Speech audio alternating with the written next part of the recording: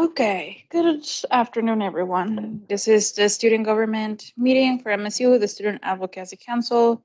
Today is February 16th of 2024. I'm gonna start with attendance. I'll start with John. Attendance. John's here. Thank you. Bree Varco present. Michael Warner present. Tim Coates present. Denny Palacios present. Alejandro Casillas present. Awesome. And then online. Matthew Rathbone present. Thanks. Gabe Trujillo present. Awesome. Hey, we meet quorum. Look at us. So proud of us. Who would like to read the mission statement? Thanks, Mike. Yeah, go ahead, Mike. To support the evolving needs of the MSU Denver students by advocating in their best interests to enhance the university experience and opportunities. Thank you, Mike. Okay, has everybody had a chance to look at the agenda? Anything you guys want to add, take away, modify?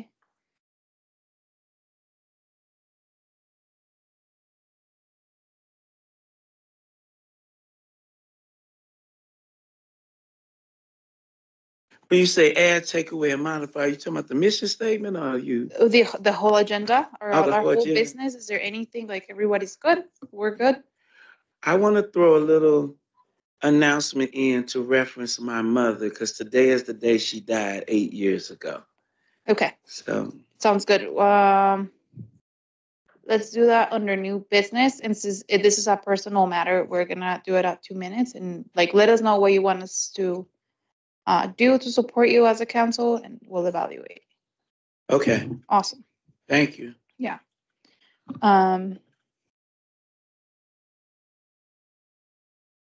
Thanks, Kenny. Okay, anything else? Perfect. Okay, I motion we approve the agenda.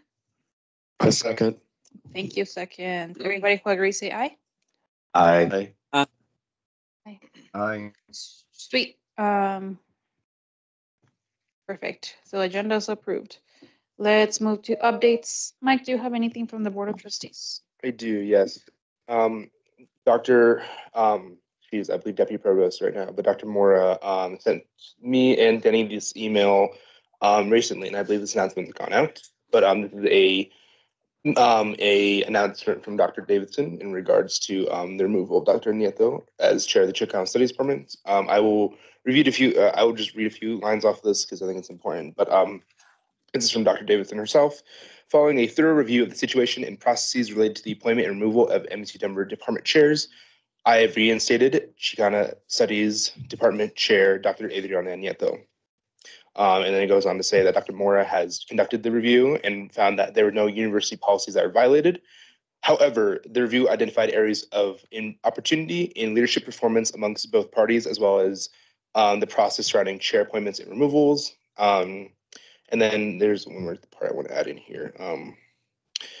It basically goes into saying that, hey, we're going to look at how we conduct ourselves. And I believe it adds in there that they want to provide opportunities for growth and opportunities for maybe some trainings on the situation. But this is ultimately a win for us. This is something we took on and kind of was thrown in our lap last semester. And through our advocacy and through our, asking tough questions, being at the meetings, supporting students, promoting students, uplifting kind of students around this issue.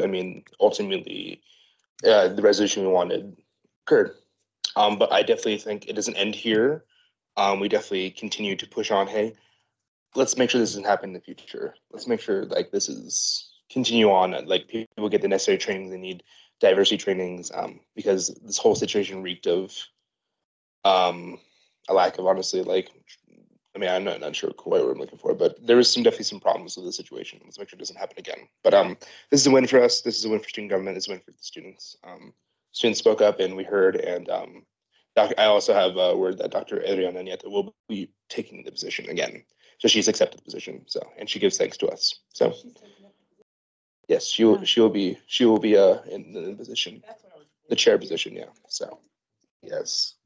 So yeah, And last thing, I also met with the provost, our new provost. We're going to work on how we can, and we as students can identify areas where Chicano studies needs maybe more funding, more opportunities. We're going to work on writing something for her so she can give it to the president and the board and advocate for a bigger allotment to be given to them, because that was another concern that students had is, hey, we don't pay enough money to Chicano studies, even though that makes up a solid majority of students here. So yeah, these are some good updates. Good work, council. Well done. Great advocating, Mike. It was, yeah, it was good. The letter does say that no university policy was broken or violated. That both parties need professional development. We all need professional development at the end of the day. But I do think it is important that like we focus on um, accountability and the professional development of our senior leadership and our administration, given who we are as a student population. But yeah, these are good news, and it's awesome. Like students advocated for themselves and they like knew what they needed to succeed, and so that was really cool. Thanks, Mike. SACAB, Gabe,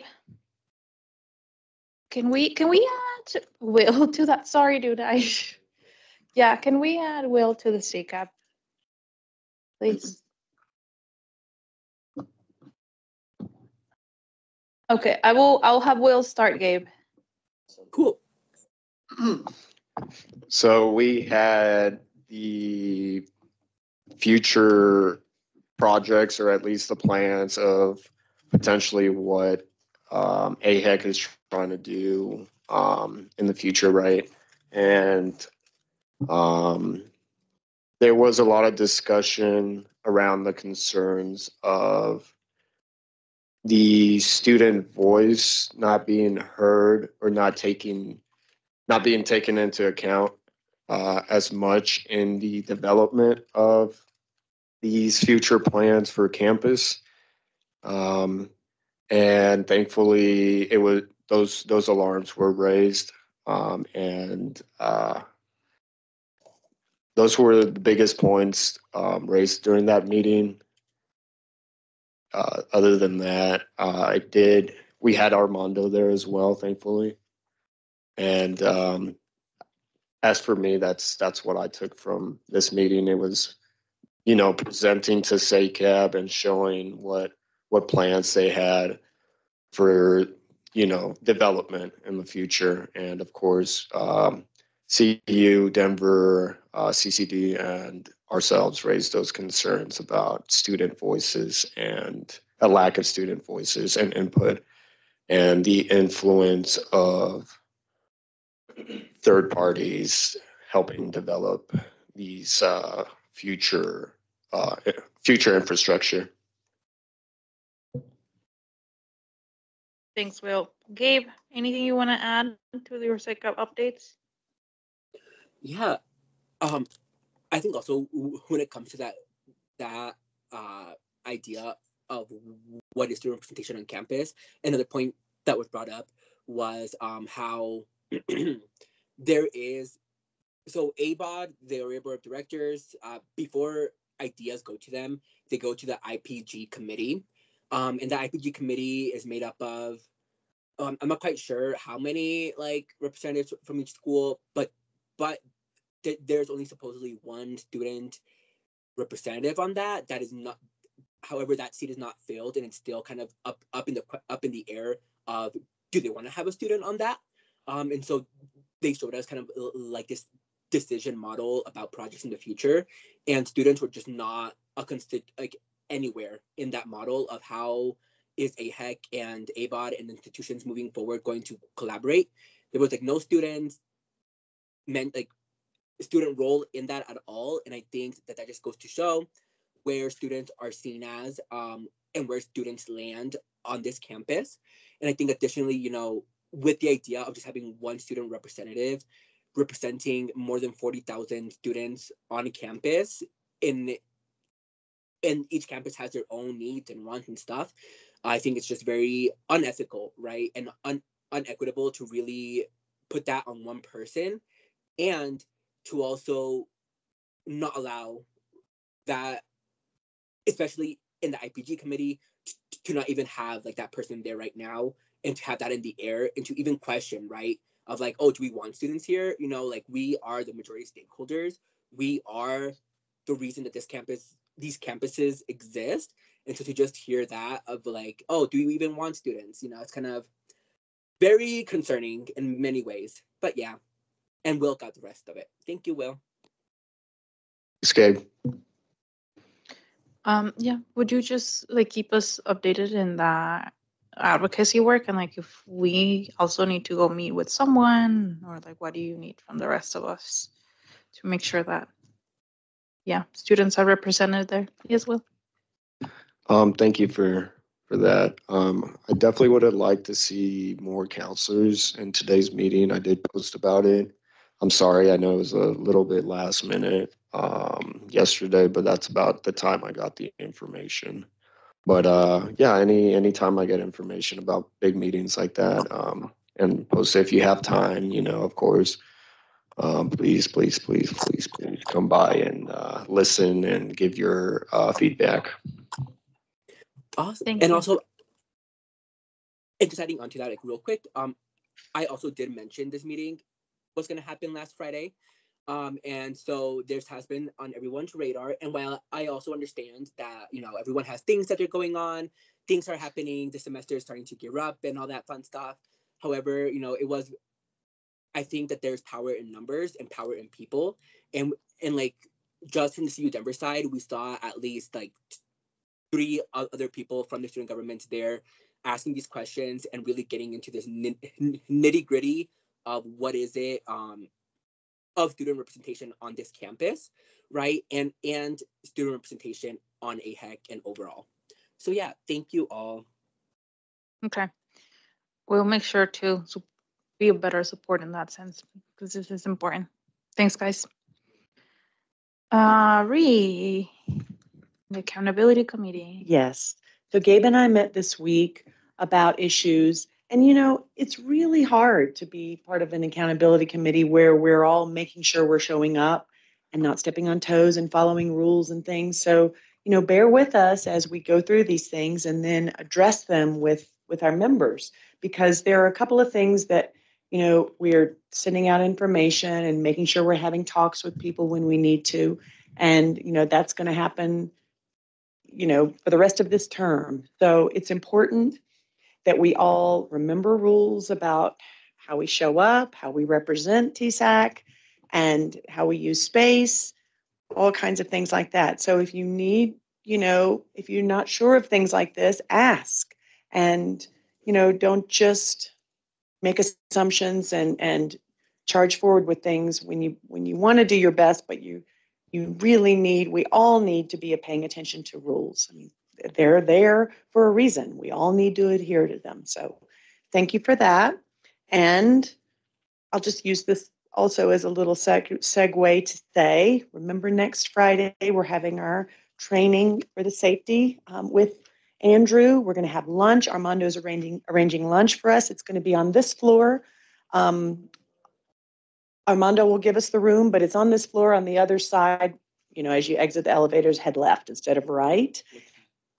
Starting at 11 until 12:30, and then we'll skip on over here. Hopefully we have a few minutes to spare to skip over here for our regular meeting, because we couldn't get it ahead of this room ahead of time. There's something else happening. Yes, Mike. Do you do either you guys or Kenny, can you guys send the calendar invite out just to put it on the calendar? Sure. Yes, because like unless an event's on my calendar, I won't be attending. You got it. That's just how I manage my schedule. So I'll make sure everyone's invited. That's all I have for now. Yeah. Thank you, guys. Thank you, Ree. Spicy today. This man. PR committee, Matt. Yeah, so we're trying to meet next week to go over the next couple events. I've already been pulling some stuff together around them. I just want to meet with the committee to make some more concrete decisions. And then actually my next piece might be more an open floor announcement. Okay. I unfortunately, that was my fault. I skipped the budget committee. So do you wanna? Sorry, Alejandro. Go ahead. Yeah, all good. Yeah, just a quick update. So we had another budget committee meeting today. With the surplus that we had, we ended up deciding to do a scholarship opportunity on behalf of TSAC and then also some office remodeling. And then the rest of the surplus is going to be used for Rowdy's Corner, and I'll get more into that once I read the resolution. Sweet. I have a response. Yeah, Dr. Braun. Hi, Alejandro. Let's talk about scholarship because I don't know that you all can use your student fee dollars to do scholarships. So this has come up in the past, and we need to connect on that and verify that you can redirect funds to do scholarships because I don't think you can. Sorry. Can I just because so we want to use it to somehow fund like student books, so the students can like come in and then we like pay for the books. And the project is to like get with you guys and figure out a system that we can do that. So let's get together and see if we can do that. That might be a potential opportunity. A workaround might be getting the list of books and us ordering them through Amazon or some other, wherever, and paying for them with a corporate card, and then you offering them that way. But like in terms of scholarship money going directly to students, that can't happen. Yeah, no, we weren't thinking.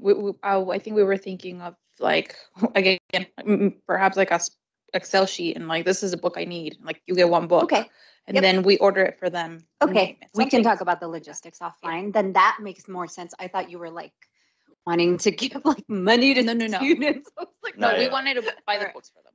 Yeah, Okay. I could have worded that differently. I'm sorry. Okay, no book scholarship through, and we'll just have to figure out logistically what that looks like. Yeah. Cool. Thank you. Sorry. No, thank you. Yeah, that's what we that was our fault too. Mike. Alex, are you done with your update? Can I add on to it? Yeah. Okay. Wait, is this I'm adding on. you adding to the budget? Okay, go ahead. We are meeting next Wednesday from I believe it's at 3:30 to 4:30. We're gonna use some of the surplus and our actual budgets Wednesday. Is it Thursday? Oh, good. Well, yeah. It's on the calendar, but it's on my calendar, so I'll be there. But we're gonna reimagine the office. We're gonna look at some new things that we can get, new desks. We're gonna work on getting the old stuff out and the new stuff in, make it nice and brighter. So you have any strong opinions on that or budget constraints, please be at that meeting and voice them, or else we will continue as a. But yeah, so that will be next Thursday. We're gonna reimagine this office, make it more student friendly, and make it more welcoming. So yes. Which meeting do you want me to attend to talk about office stuff? I mean, do you have any ideas? I'm more happy to if you have some ideas, I can meet with you about that. Well, Armando and I were talking earlier today, and I was going to order some plants, but the concern was that no one would maintain them.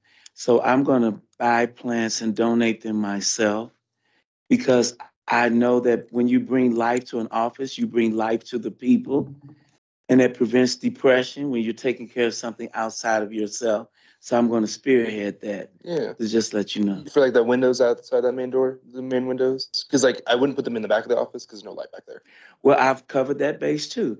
I'll be getting some solar power, not solar power, but like they have in food pantry, where Miguel bought that light that is over the. Yeah, I'll get some of those too. You have your budget for that, right? No, I was instructed it has to come out of my pocket. Yeah, because that's something that thinking of realistically the auxiliary budget and just the office, I can't guarantee that someone's going to come in and water those when you are at a session on summers, when you're gone for the weekends and things like that. So we have to be. I'll talk about the lights. The plants probably not, but the lights. Lights can. The lights we can buy. Yeah. Yeah, those can come. You have a budget of $6,000. The lights for plants and stuff. Yeah, I'd love to have more lights in the office. And Okay. then I don't see why our executive assistant can't every once in a while go water a plant. But so yeah, but we can you want me offline and talk about that? Yes, sir. Let's do that. Okay, is budget good? Is budget good? Awesome. This is John, Sustainability Committee. So I have been in communication with Miss Rachel. I forgot her last name. She's connected with the Phoenix Center. So she and I have been talking directly. I got her information and I'll understand more about the Flow project and how money comes through and get the 411 so I could take it to the next level. So that's the update for now. Awesome, thank you. Open announcements. I know Matt had one, just so I can make, and then John has one. Okay, hold on. Give me a second. So I have Matt, I have John, I have Alejandro. Anyone else? Gabe has one. I have a have, draft.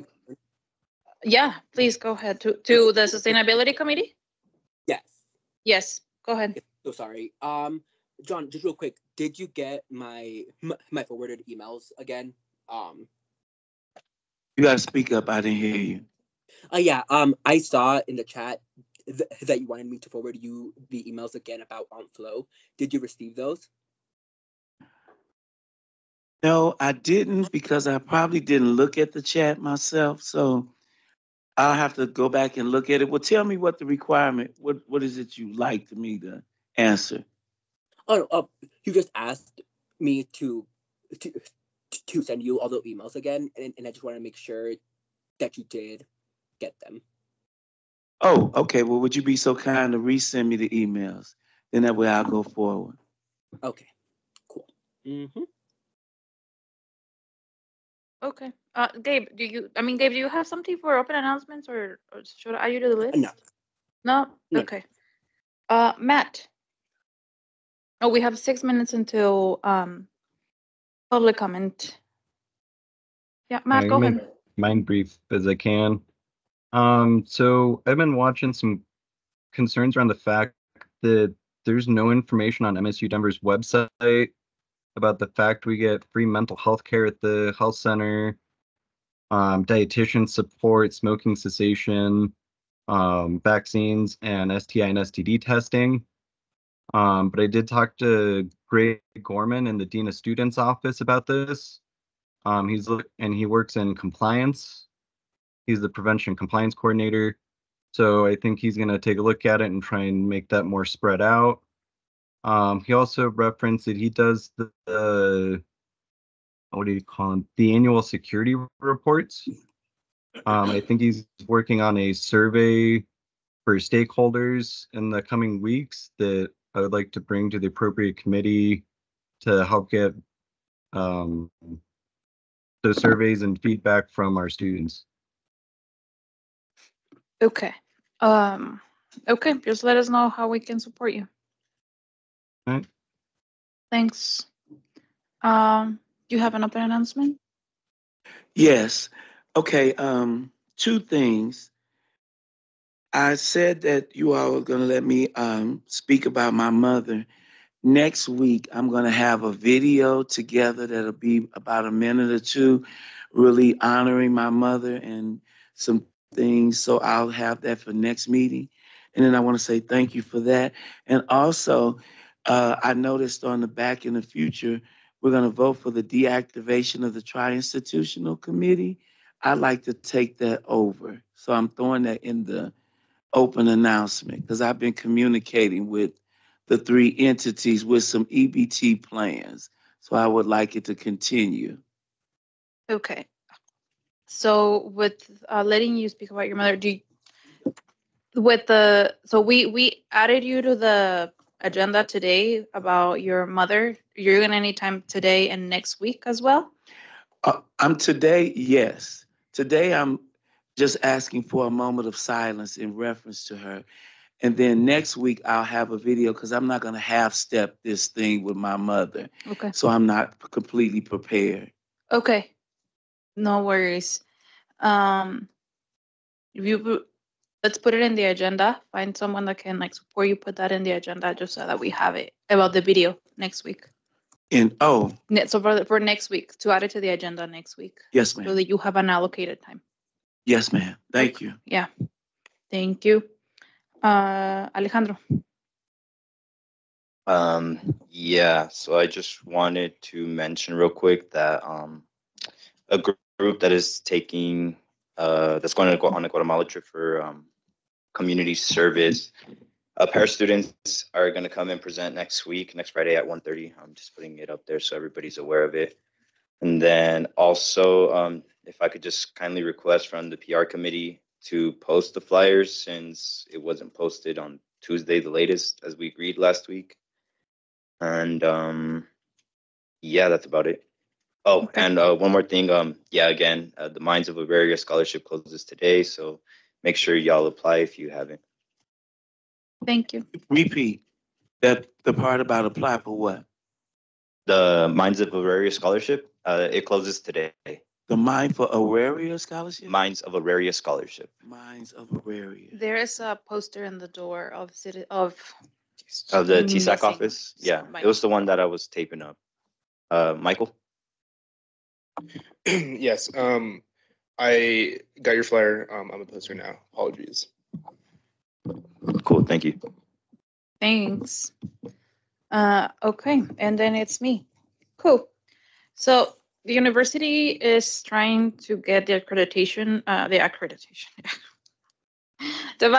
Carnegie validation, which it evaluates the university as a diverse community. I am meeting with Tracy. I can't remember her last name. My apologies.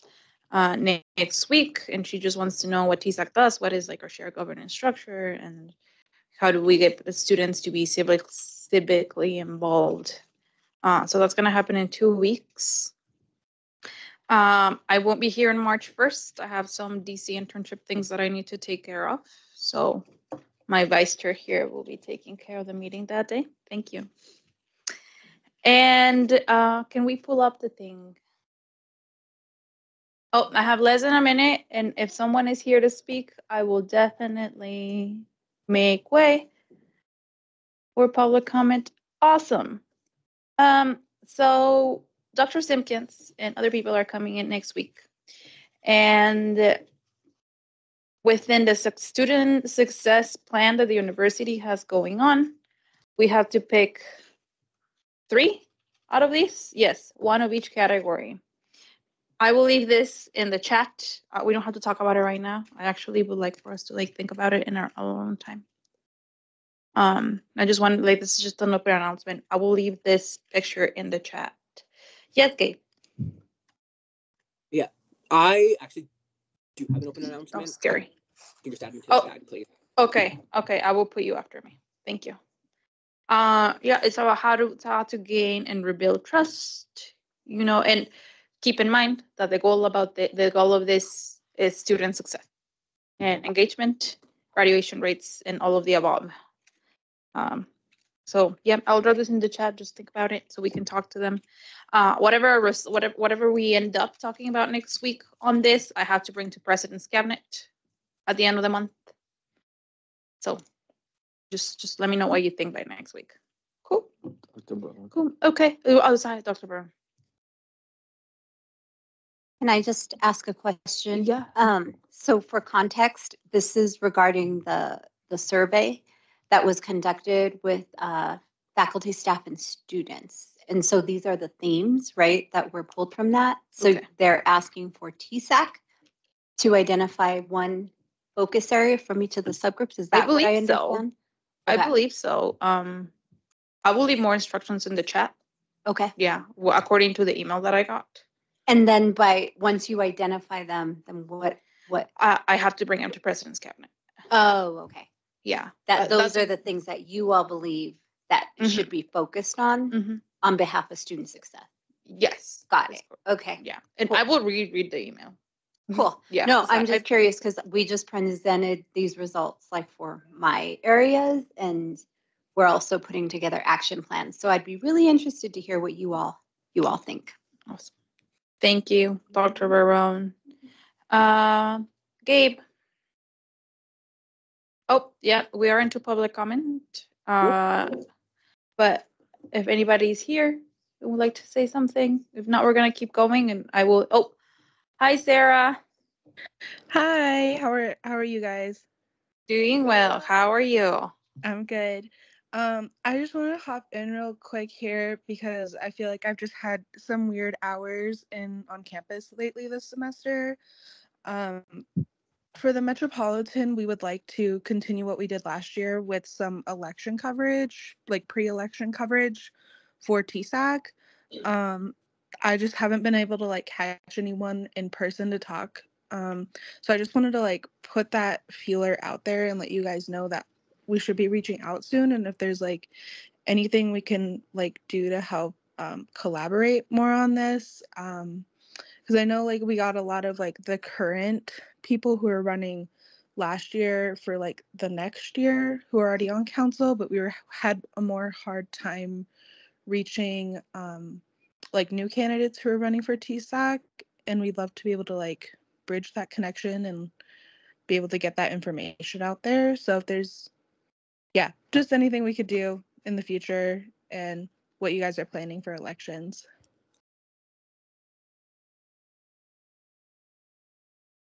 Hey, Sarah. Yes, we are. It's Armando. We are more than happy to help. We just hired an elections manager, but are you on campus on Tuesdays by chance? No, that's like the one day I'm not here. I'm on Okay. I'm here Um, on Mondays, Wednesdays, and Thursdays. Okay, I have a interview actually with Noticiero Met on Tuesday afternoon.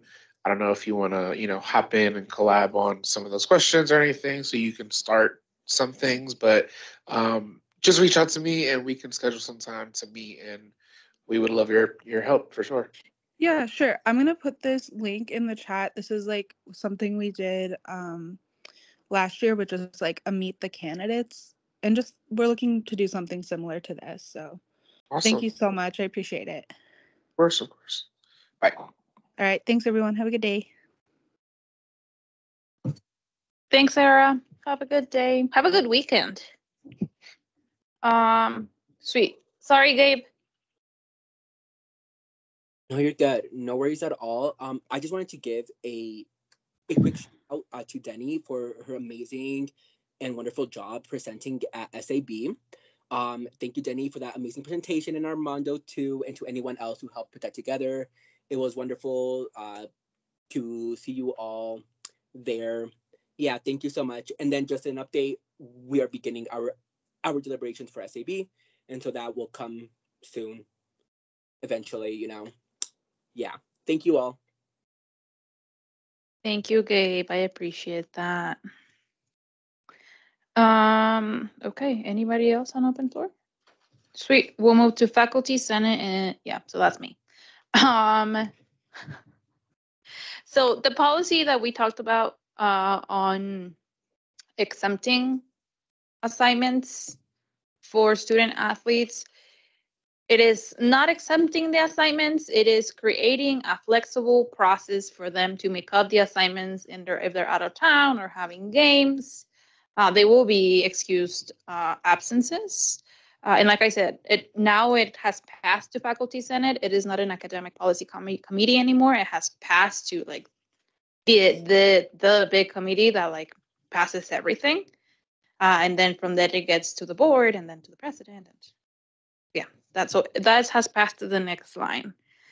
I think that there's a caveat there before it passes that it is any university sponsored event. So as a TSAC member, you might, and you are doing something that is sponsored event, just make sure you also claim that, because just saying that out there. So we make sure that everybody is part of this policy if it passes and if it isn't stated. Or anybody else that you know. What else? No, that was it. UPAC hasn't met yet, and that's it. And then for the next one, Council of Chairs and Directors, they are meeting next week, so I have nothing on that. Tri-institutional leaders committee, Will. I haven't met with UCD or CCD. I have met with them offline, but regarding the committee itself, I will discuss more when we get to the vote or not of the deactivation of the tri-institutional committee. So, yeah. Okay, thanks, Will. Advisor updates. Who wants to go first? Yay. All right. So a couple things. We officially have hired our elections manager.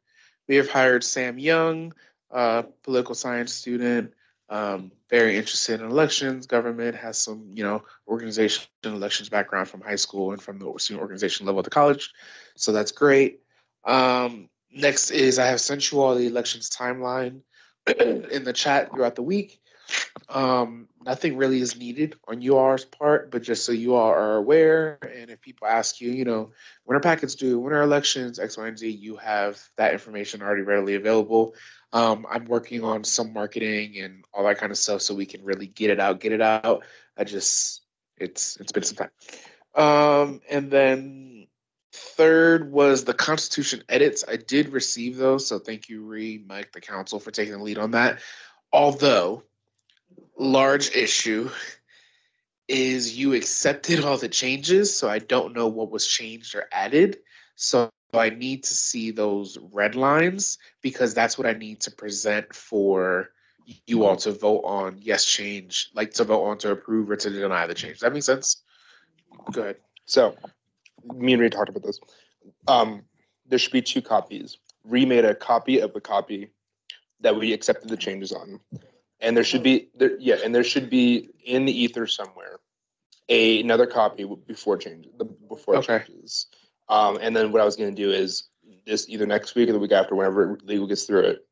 That's going to be the next amendment is all the changes. And what we probably have to do is go through and vote through each change. Well, I was taking that on. Oh, okay. So what I need from you all then is the original copy before. Not so much the original. I need the original with the red lines of what you are trying to change. Correct. So instead of accepting everything, I need everything to be standing as redlined. I don't know if you can undo that or if you know exactly what you all changed. Remake a copy of it, and then you could do edit unchanged till then. I have made a copy of it, but I didn't make a copy of it. However, everybody's comments are down the side. So let me see if I can undo.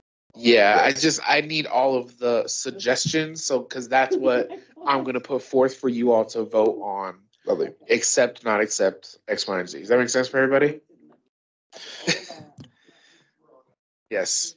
But other than that, we are making way. Great job. I don't want to diminish that effort. That is a large feat that you all took on. And second, Dr. Brown and I finished our revisions of the election code. I'm just fine-tuning one last line that I've been pondering on for the last day. It's literally one sentence, and then I can get that to you probably within the next hour or so. But that doesn't need to be voted on, or do the elections code is since elections manager and I'm serving as elections manager, I'm putting forth for you to just adopt that. Correct. Okay, I have Mike Right? and I have Will. No. Oh, and Matt. Okay. Mike, Will, Matt. Yeah. Yes. So what I believe needs to happen is the elections code needs to be adopted in our constitution. So what needs to happen is so send me the copy you have, and I can get an amendment up next week that we vote on, and it's officially accepted because quite technicality they got the recall done, but like it wasn't mentioned in there. So do you want that? Do you want me to do that for you? Say the last part. Do you want me to do what? Do you want me to make that amendment for you and present it next week? Yeah, because I can't make amendments. So I will present that to you so you all can formally adopt it. But just be sure Ree and Mike help Ree with making sure that that amendment is in the edits that we're remaking. We have to double back a little bit. I can go back to the version. Before you went through and accepted. Perfect. Okay. Okay.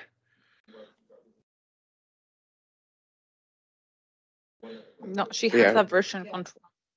Yeah, so I can send it to you and then you will adopt it immediately, but also make sure it's adopted in the edits. Yeah, so what we'll do is the next amendment will be to the elections code. We'll add that in there, and then the next one will be the ones changing the code. Correct. Okay. At this point, I'm over. We're coming Okay. right now.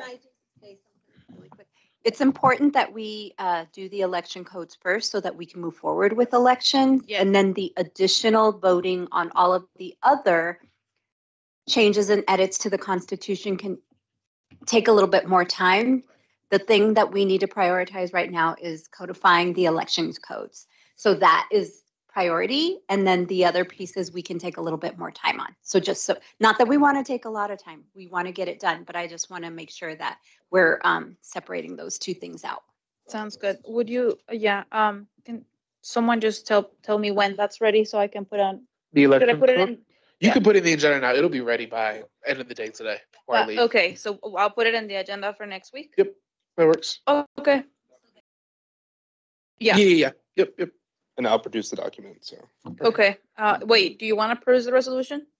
you have a lot. On Is your that what you plate. said? I'll take care of this. You have a lot on your plate, so I'll take care of it. Okay, thank you, Mike. Okay, And so then you're when gonna, it's offline. okay, so you're gonna put it in the, you'll put it in the agenda and you'll do the resolution and you'll present it as well. Cool. Awesome. So everybody already knows what they have to do. Let's keep the meeting going. Will, you were next in line. Thank you, Ale. I just want to make sure I clear about what you're saying to the council. You're not asking for any input, correct, on the election codes at all? No, as the election services, it's seen as conflict of interest of you all kind of making those dark changes. So we present the elections code. You choose to adopt it into your constitution. Yeah. Right. Okay. I just want to make Correct. sure. Yes. 'Cause that's how I feel about it too. Yeah. Okay. Thank you. Yep. Thank you, And Will. then Matt.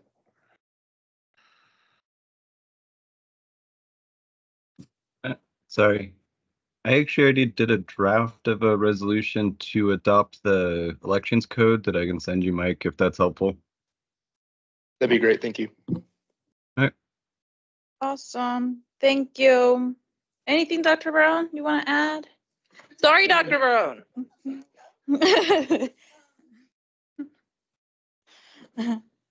No, I think the main thing is getting these election codes adopted into the Constitution, and then the next steps will be voting on the various amendments or changes that y'all have made to the Constitution.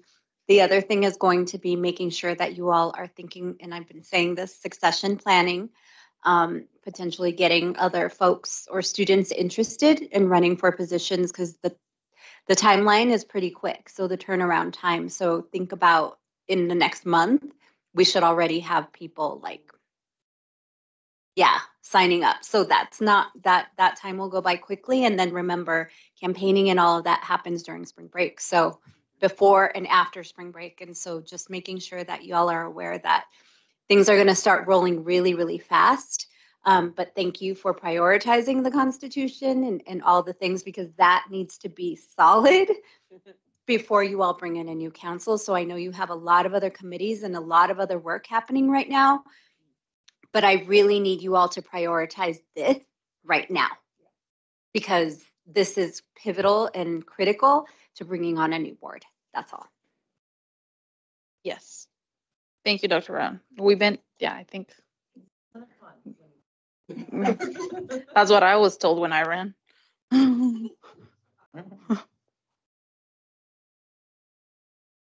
We're good? Okay. Sweet. Okay. Well, nobody said anything else about public comment. Do we have no old business? Let's move into new business. Councilor replacement for grade review committee. Hi, Will. Hello, everyone. Floor's yours. So when we first started the council, well, not, our iteration this year, we voted in myself or not voted in, excuse me. I volunteered and so did Kristen. As you all know, Kristen is no longer part of TSAC, so we do need someone else to replace her for this grade review committee. And that is why I have brought this to the attention of the council to nominate someone or someone volunteer to become part of it. Do you have the meeting times? Oh, there's no meeting times. This is strictly through email, and basically, I'm not sure if people know what the grade review committee is, first off. Is there any confusion on that? Because I can clarify. So pretty much a student can appeal their grade, and it has to meet certain criteria for us to actually review it. And if it meets that criteria, I we see you, Gabe. review the situation of what happened with the student and their grade. It does involve like looking through extensive documentation, if provided, and making a decision that will very, not likely, it will impact the student's academic standing at MSU Denver. So it is a big deal, right? And that's why I think I need someone else on there with me, because it's great that I can do all of that, but I also think that I sometimes am not perfect. I don't cover everything. I might have a bias. Whatever the case is, I think there should be another person alongside with me on this committee. Thanks, Will. Gabe? Awesome. So with that, I nominate myself to fill in then for this committee, especially if it's all like via email and stuff. Great. Awesome. Okay, I have one nomination. We cool? The question, clarification. Mhm. Can you introduce Gabe to the chair or to whoever coordinates that committees to make sure that that happens? Yeah, of course. Yes, yes, ma'am. Great, thank you. And if you can just copy me because I get asked questions. Thank you. Sure thing. Before we confirm. Everybody, yeah, we're good with Gabe? Okay. Yeah. Awesome. Absolutely. Okay. Cool. Yes, Gabe? Cool. He said cool. Okay, he said cool. Yeah? So, can I say something? Yeah. Go. Gabe, I'll send you the email with all the information. Introduce you to Mr. Schaefer, and we do need to get back to him by Monday.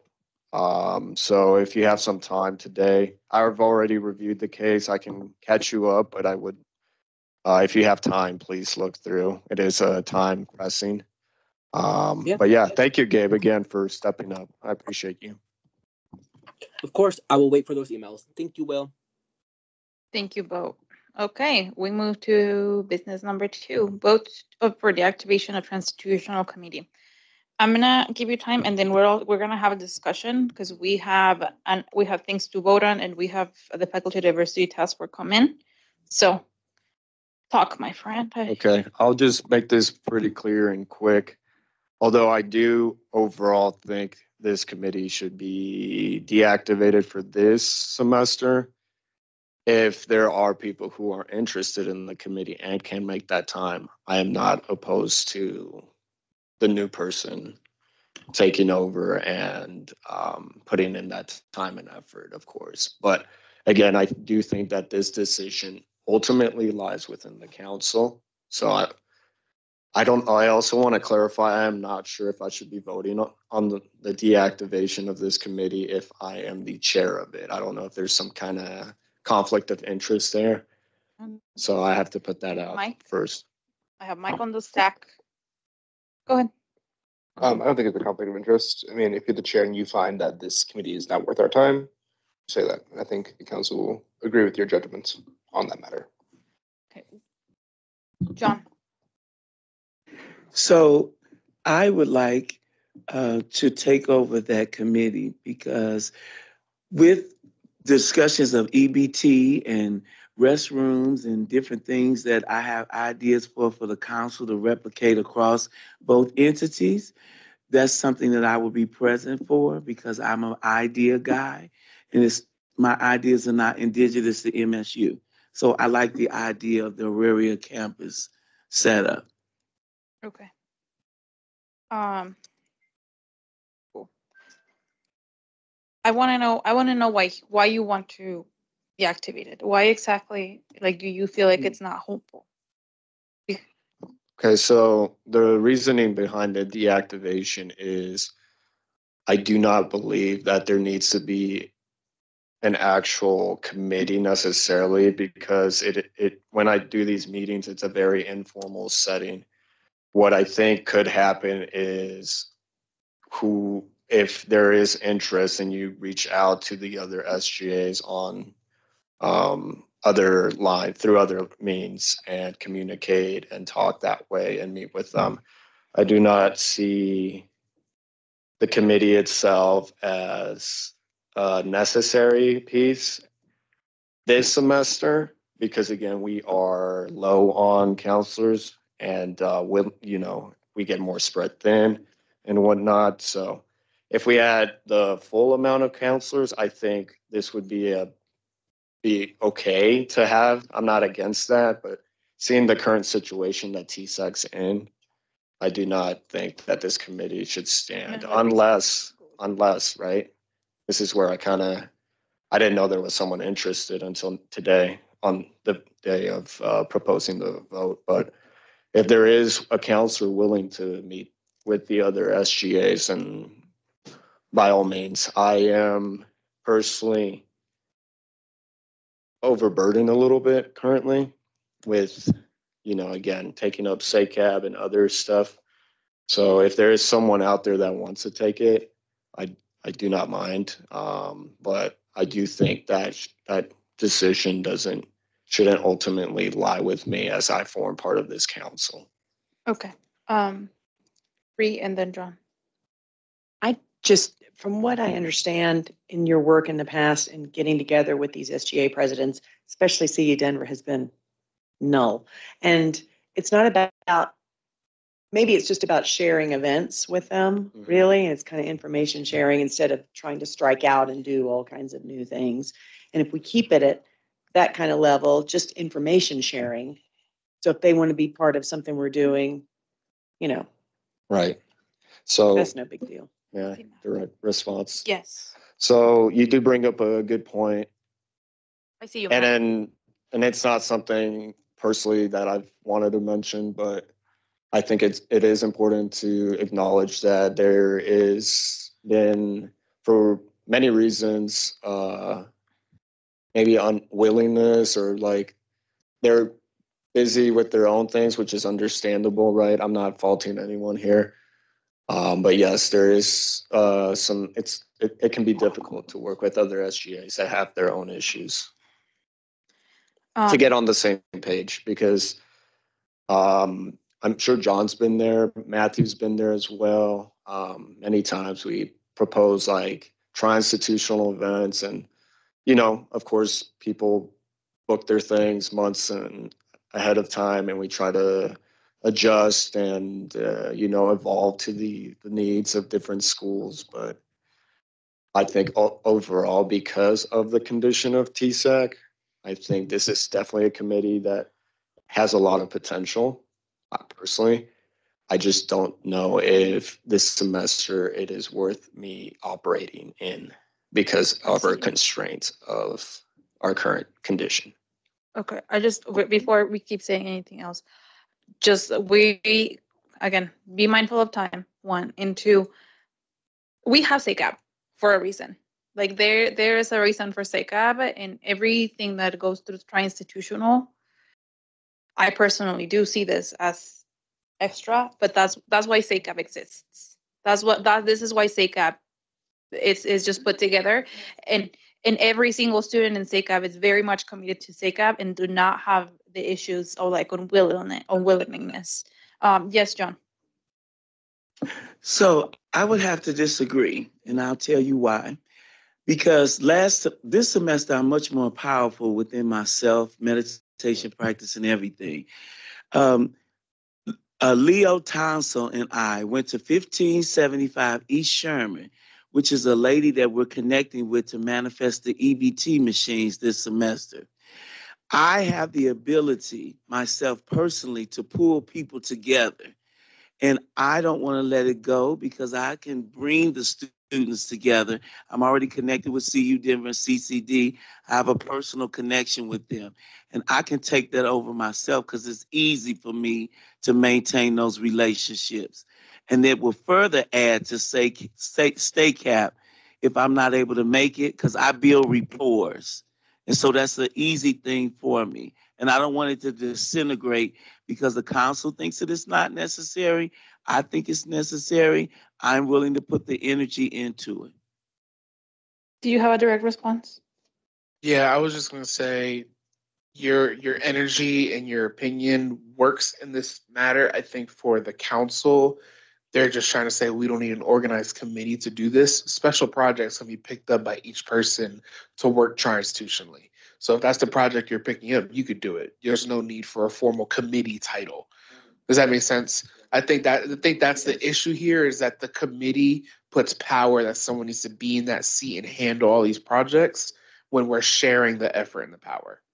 That's the sentiment we're trying to get at is where we're removing the need and the title for a day and time rather than do it at your will. Got you. Yeah. Thanks for the clarification. And remember that you have the power on the sustainability community. Like you already have that committee, and the EBT thing, it's totally a sustainability issue.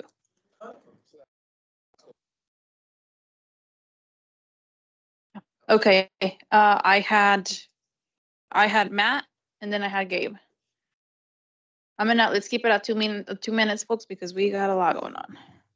Matt? I think most of what I was going to say has already been said. I didn't want to lose the project, but I kind of agree with the committee itself isn't really being effective. Okay, thank you, Matt. Gabe? Nope. I, again, same as Matt, everything that we're going to say was already said, SACAB and individualized projects. And I think overall, it's just kind of like a sustainability of the committee moving forward. And if this is, something that committee can be done for other TSACs moving forward, not just us. Thank you. Thanks, Gabe. Sweet. Okay. So wait, we're motioning to just, do you want a motion for this? There's no, if there's no like conflict of interest, right? Just making sure. No. Okay. Then yeah, I motion to, what's the right word? Dissolve, thank you. The Tri-Institutional Leaders Committee for this semester. I'll second that. Aye. Aye. Aye. Hello? Yeah, it looks like it passes. So let's get rid of that in the updates, Kenny, and and out of Will's thing in the agenda as well. Yes, Will. Real quick, just so for clarity, excuse me. I will email the other SGA governments about the decision from the council. So do not worry about that. I'll take care of that. And if John, if you do wish to interact with the UCD SGA, I can set up those lines, if you want. Yes. Okay. Thank you. Okay, moving on to food pantry donation resolution. Wait, that's where we're at? Where are we? Oh, discussion for mandatory training. My bad. Go ahead, Will. Awesome. Thank you so much. It's come to my attention that, we do these trainings every year, the mandatory ones.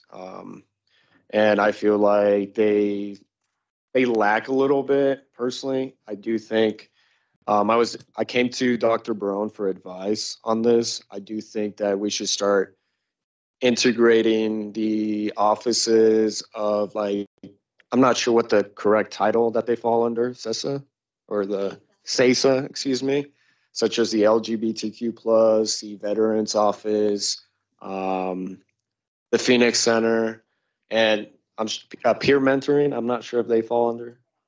Well, the CESA offices, those three that I'm aware of, I think they should become part of the training, at least getting to know the offices and the services offered to the student body.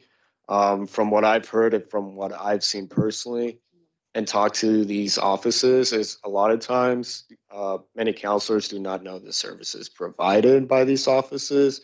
They don't have those relationships established with these offices, which are, I believe, essential, right? And I think that some form of training with those offices should be mandatory. So I wanted to bring up this discussion to the council and see what your thoughts were on this. That's all I have for that. You have something, Ray? I'll let you go ahead. Just in response, I think it'd be great to incorporate little pieces of this at the 2 training sessions and the retreats, you know, in the summer and then and the start of spring term. And, you know, our advisors set up amazing training for us to really get to know the university, and a couple of things at each of those would be great. Mike? I'll even add, I mean, I think I wouldn't call coming into like the conference, like the Senate Chambers of Retreats, like make it into like an actual like retreats. Like you go somewhere and like it's actual like team building, bonding experience. Like I think we could even weave that into something like that. Well, Just a direct response to Mike. I agree with you. You know, retreat is retreat, but you know, still have the training. You're not saying that. Oh, so just wanted to clarify that. okay. I don't know what else to say. Let's think about this. Yeah. So when Will came and talked to me about this and approached me about this, just know that Armando and I are having conversations about developing a more accessible curriculum around leadership development over the summer and for this new council, and looking at doing some kind of a hybrid model for the summer, so that because there's just so much information and so much onboarding and so much that people need to learn. And so wanting to do that during the summer and offering it via hybrid model so that there's opportunity for people who aren't here, who might be in internships or abroad or whatever, right, where when they have the time that they go through the modules, and then we'll do some online stuff, and then having some additional and putting all of this in the the commitment form when they commit to be a counselor, that they are going to need to be doing these things as part of their commitment to become a counselor. And so wanting to incorporate some of these things that way, including some of the trainings and those types of things. So just so you all know, already been thinking about it, we know that there is a lot more content that needs to happen before people actually get here. And it's really hard to do that in the summer when people are everywhere. But it does not mean that we can't find ways to make it more accessible. And so Armando and I have been working on that and thinking about what that curriculum will look like. And so just know that this next year will probably be a little bit more prescriptive about what that looks like for the incoming council. Awesome. Yes, Will. I have a quick question. I do think that's great, you know, having the counselor sign essential. What about like actually adding it to the Constitution? There, like, you know how you're looking for revisions. I hadn't added this yet because I wanted to discuss it first. But like, is that a little extra? Is it not? I personally think we should add it in there just so, you know, posterity's sake. But I don't know. Mike. No, go ahead, Mike. So this is actually going to lead into one of my next projects. Once we get this election code finished, once we get the revisions to the Constitution, the next amendment I plan on introducing is an actual code of conduct handbook. So we have this we had a handbook that was kind of bizarre. It's like more like bylaws, but they called it the handbook, that we got rid of 2 years ago. But I think what TSAC kind of lacks is a structured handbook of like how to conduct meetings, how to conduct yourself, how to get integrated into the council. And just that's just kind of one of the things in the back burner at the moment until we get some more things done. But I think that can absolutely be implemented into this next kind of project here that I'm going to start working on here next month or so. Awesome. Go, Will. So directly in the handbook, but not necessarily. Well, it'll like if it gets codified, technically part of the Constitution, but not like an amendment itself. Yeah. Separately. Okay. Sure. Yeah. We're gonna do 2 more minutes because we have to discuss this food pantry resolution, and then we have people coming in. So go ahead, Mike. But yeah, no, this handbook would just be like some like how to run your conduct yourself in a meeting, stuff like that. It's not gonna be like it's also gonna contain the rules for how we conduct ourselves in meetings, like the strict rules we follow in the meetings. So like whatever we'd like, because most governments, most decorumed establishments that conduct business have something like that. Like, hey, do not call out a member by name. Don't do this, this, and this. So that's what this is going to be, and it's going to be binding because I feel like we've had 2 years of craziness. No, it's afterwards. Don't worry. I got you. I got you. Don't worry. I'll handle it. Ree. I got you. But that's just a thought I've had, and I think we can absolutely implement what you want there into it. So. Okay.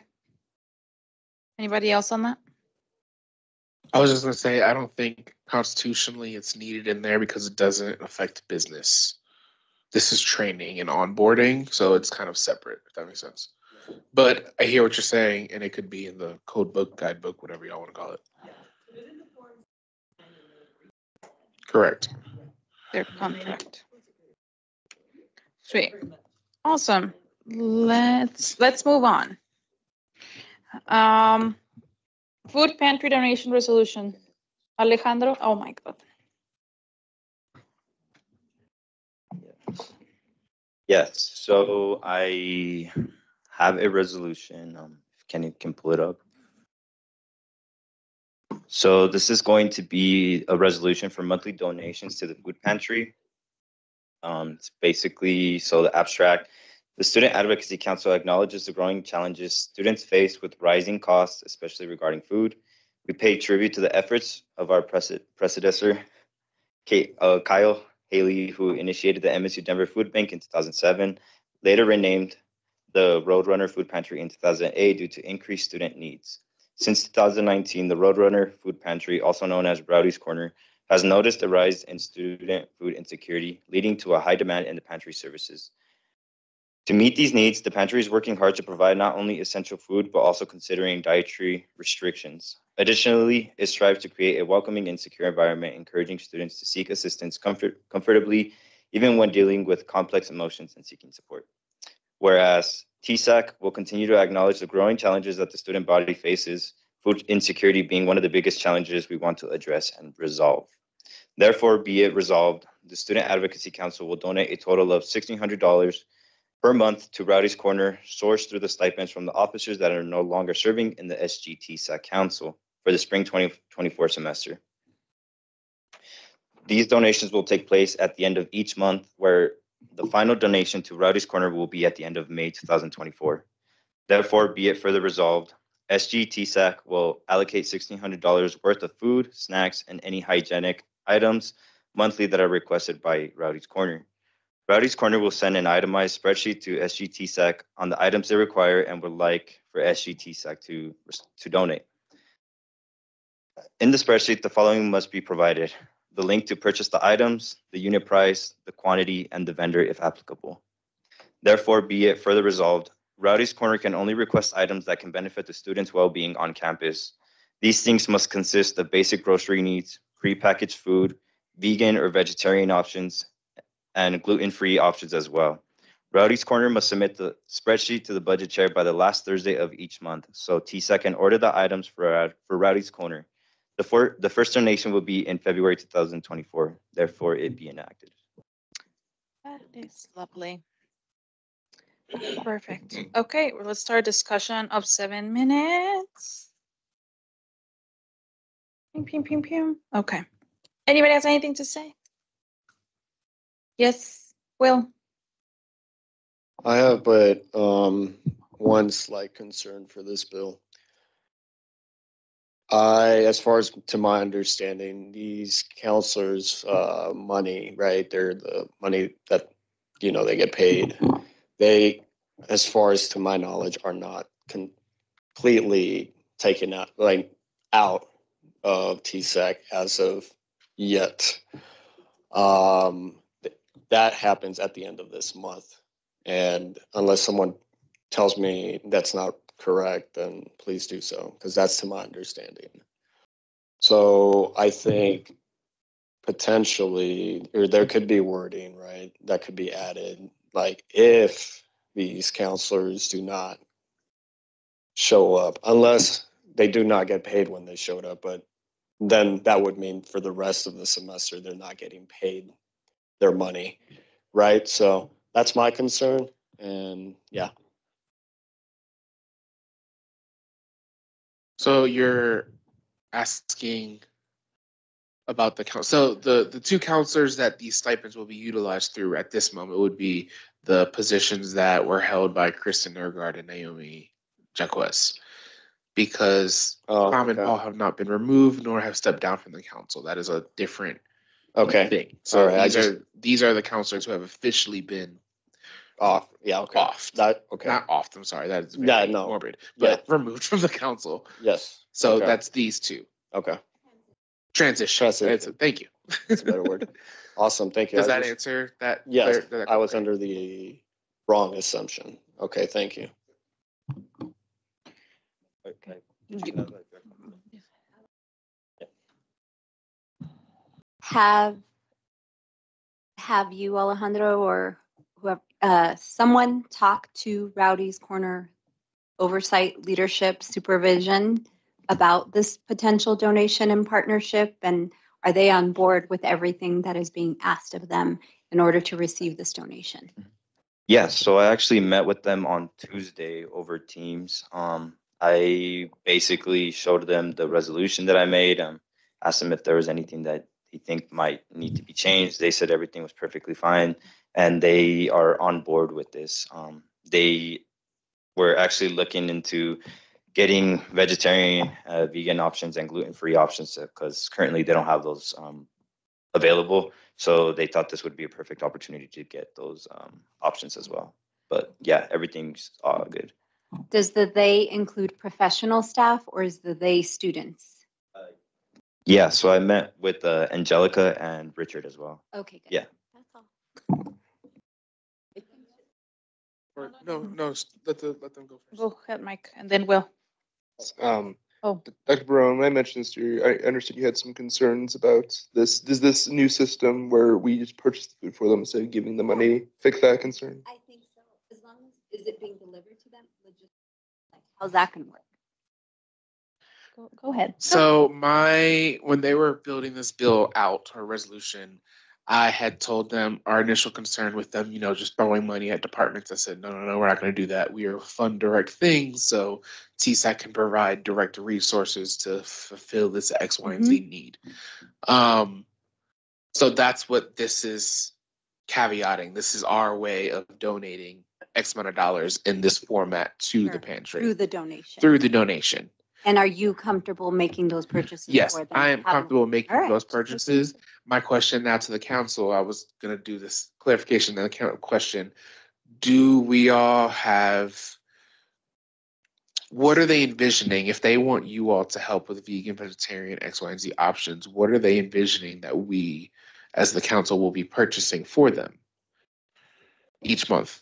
Yes, so they had mentioned that they found like this other website that has like the vegan options and stuff that they were looking for. So it's more of like prepackaged meals, and then also obviously like snacks that are vegan friendly, vegetarian friendly, or gluten free. So it's almost like we'll be paying for like prepackaged meals, food service style, to help fund and put into the refrigerators. Yeah. Okay, that works. Thank you. John?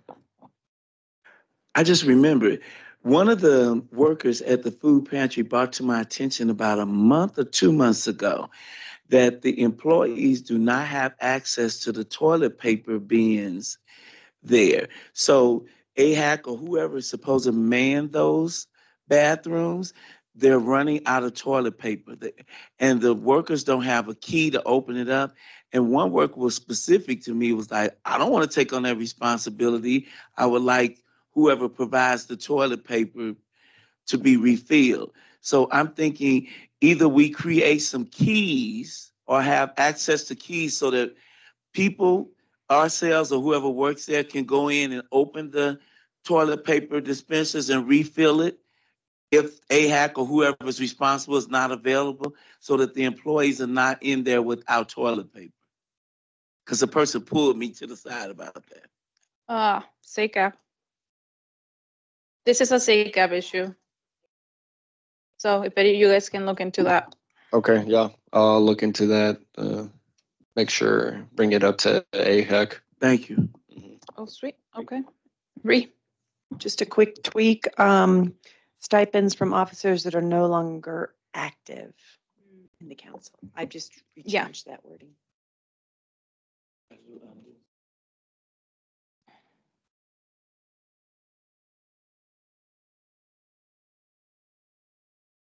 He has to accept it. Oh, I'd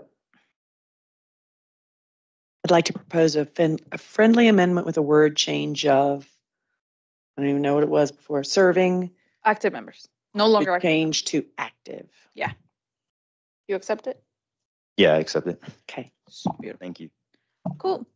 Anything else? Mike, you have 7 seconds. 5. Yeah. Go. So the endorsements, I think Rena endorsed this, right? Are those the top? Oh, can we put the 2 endorsements there?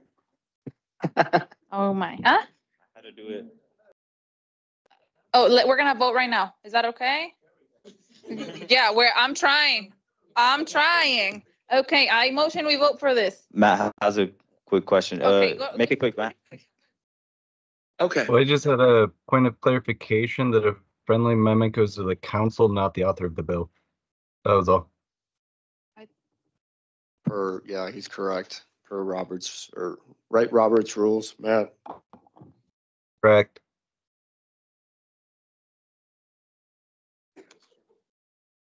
And I just wanted Do I to need bring to it do it up again? because I Do it feel again? like it caused contention last semester. Right, but I mean, if he accepts it, then like, because he could also withdraw his bill if he wanted to. Okay, If we so- like, if he doesn't accept. I'd just like to the council, propose a friendly amendment, changing the word serving to be active regarding the members that are no longer Yeah. active for this term. Yeah, no, I think this is about like they're about Robert's rules. It's not about the language. It's about Robert's rules about like who should be this proposed to your friendly amendment. But it's just like, I mean, Well- if he didn't like what you had to say, he could just withdraw his bill. All right. Well, in that case, is anybody opposed to the word change? No. No. No? Same. I accept it as well. So Okay. Cool. I say yes. That sounds perfect. No, because we need John. Oh, we still meet quorum? We still meet quorum. Is that allowed? Yeah, there's 2 online too. Okay, cool. I motion we vote on this bill. I second that. Cool. Everybody who agrees, say aye. Aye. Aye. Aye. Any objections? Any abstentions? It passes. Yay. We have 10 minutes. I motion that we take a break while we have our speakers come in at 2. I second. Awesome.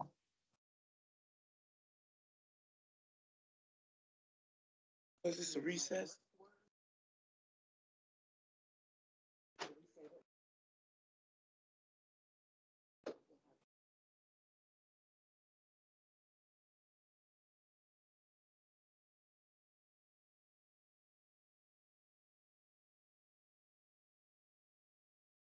All right, we get it done now. What? Oh, no, you have a plug? Anybody have a cord that Mike can borrow? For I have one.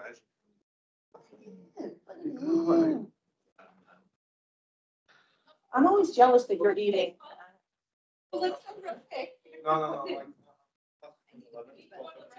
So do I. Oh, you run. Well, let's. This will take a minute. I just can't.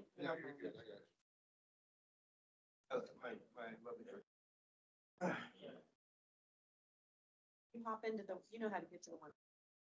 Get into that, in governing documents and then constitution. Perfect. All right, whatever. So what you do, you ready? Okay, this out a little bit more. Now you get to the top of it. 2 minutes. Oh, Oh, I see. all right. So here, the dots. Looking at version history. We finished our meeting on Valentine's Day. Here. So what we want to do, open the file, not restore. Open it. Save it as.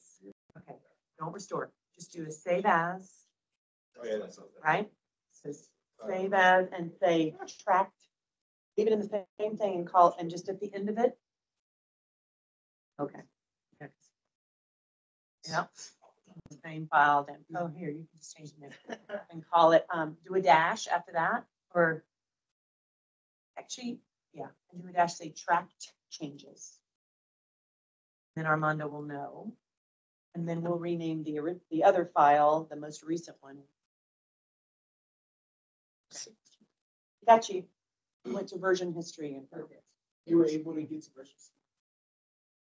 No. it has all the versions that's ever been Touch touched. yourself with this version history. Oh, yes, before I accepted, yes. Yeah, he's checked, yep. So now we're gonna rename it, right click it. Okay, Should be the one. this is the one that accepted everything. Probably, yes. All right, so now we'll rename this as, Right. Armand will call it recovered. Recovered from recovered document, just say recovered. Well, these are the final changes. Covered and final, how's that? So that's the one where I've accepted all the changes, whether you use that or not, both of them are gonna be there. I'll track changes, and then the recovered one where I've accepted. These are final changes. That these are- That's gonna be, okay, this, Okay, track changes. Yep. Show me what's- and then we also have, we have the original one before anybody edited, you don't need that. Okay, you got it. Hallelujah, I hate Constitution.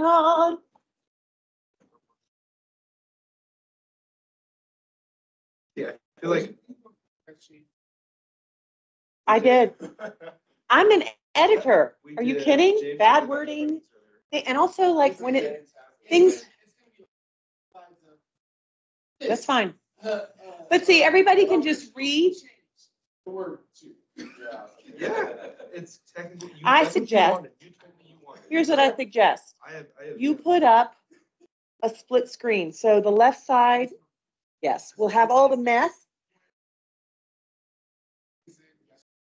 Okay, because there are things like may use Robert Rules of Order. I changed will to may, things that are important, that are meaningful. Right, because it's not cut and dried that we have to, it's choice. And also I've said it as a guideline as well. So some of the wording, I've taken people's advice and put things in, or, Mike and I talked about a lot. We went through the whole freaking thing. It was unfun, let me just say. I want a Tootsie Roll for free. Buy me a Tootsie Roll.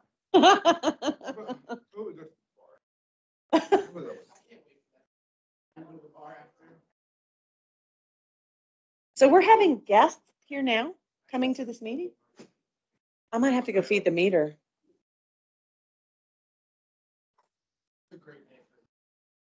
Yeah, no, 420, yeah. Plan that day. Oh, it did. What did the guest talking to us about? Kenny, talk with your mouth full and tell me what the guests are coming here to talk to us about. Mike, what are they coming to talk to us about? Well, you can ask him right here. Oh, guest.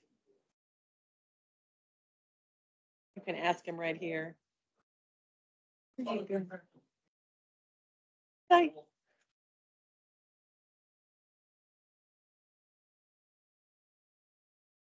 Wherever you like, we're. Fire. So, ooh, chat. Yeah, just check that. I just want to send.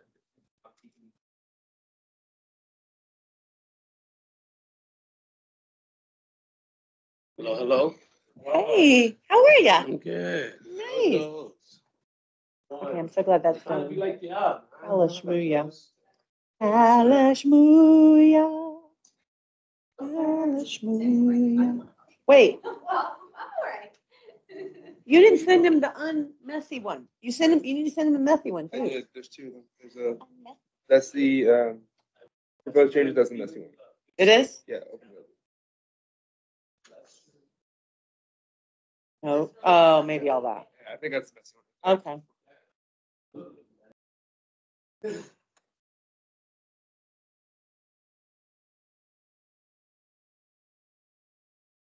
I want to see.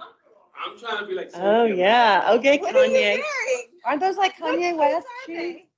Just Brooks the or what? crux. Just Oh. you know, comfort at my age precedes quite a bit. You're just a baby compared to me. What are you talking about age? Yeah, You were bro, probably that's just all in right. your 30s. Bro, that's all right, I'm in my man. 50s. I Talking about some appreciate age. that. You know, I own the post youngness. You know, Post youngness. that's right. Never old. Just forever post young. Okay.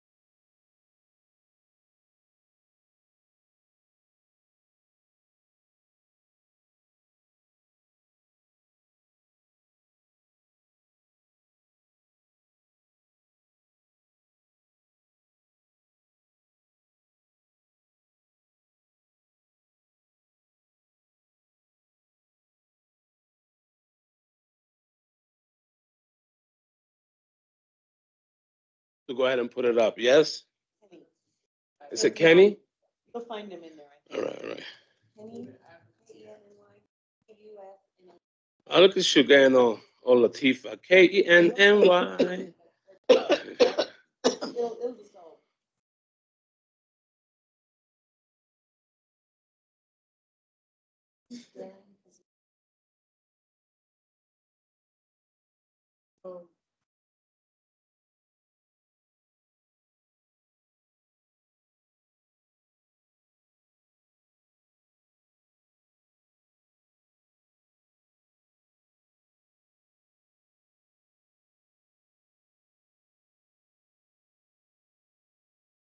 There it goes. All right. It's coming. So, Kenny, what is, I'm going to plug in, but in case, what's your email, bro? KKU. Beautiful. Thanks, man.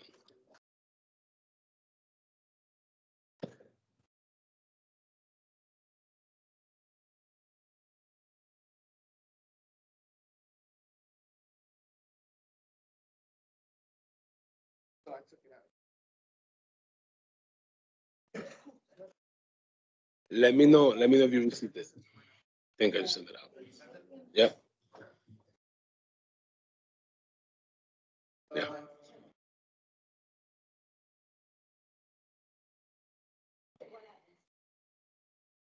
What's the water, brother? I would love some water, man. Okay. Thank you. Yeah, appreciate My it. pleasure.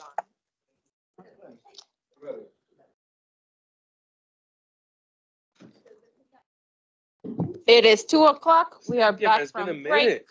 How you been? We're back from break.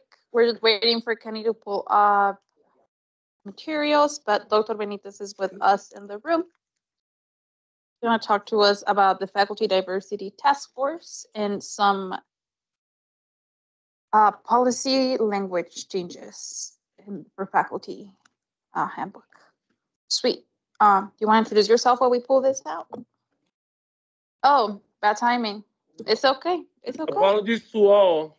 If she was intro, I'm gonna own this. I put a cookie in my mouth. So give me about 5 seconds, and I will be right with you. That's Take my your bad. time. It's my fault.